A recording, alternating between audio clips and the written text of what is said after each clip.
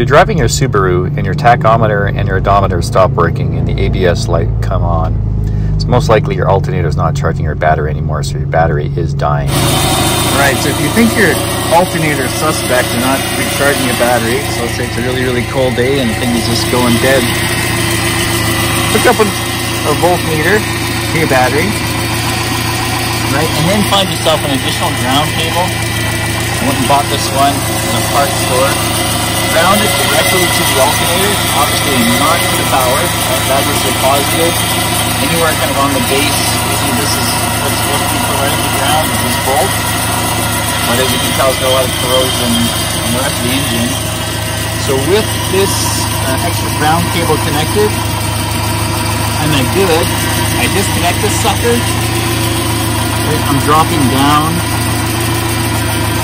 So the alternator without this cable is not charging the battery, right? So the multimeter is connected to the battery, extra ground cable is disconnected, not looking so good. So the alternator is doing nothing right now, right? I'll reconnect this guy.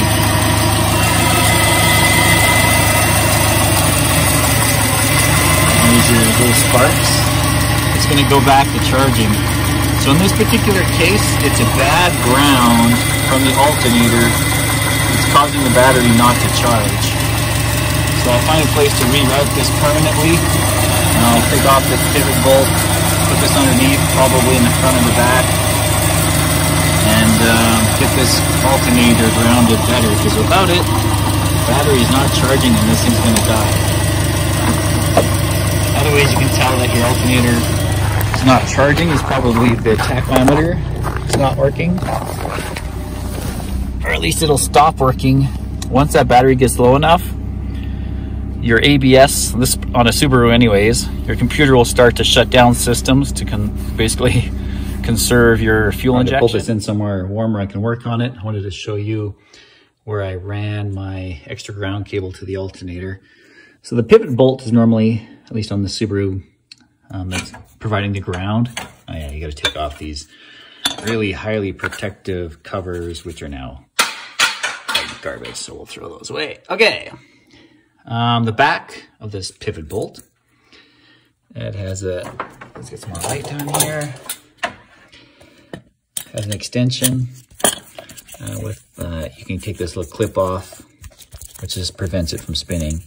So I stuck the end of my new ground cable back here, and I ran it down and under over the AC and around, and I'm going to connect it to the ground of the battery. You can't connect it to the chassis, but I want to run it to the ground just so I can pop it off if I had to.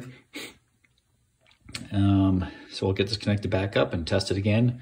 And before you attach it, make sure you take some sandpaper, grind it down, because look at all this stuff on here. It's this white powdery corrosion.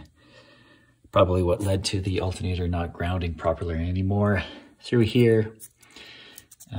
And it does actually have a washer there, and this normally sits in between there and there, so this is probably not helping as well. In my case, it's the ground cable, so it's definitely worth checking yours if your battery is not charging.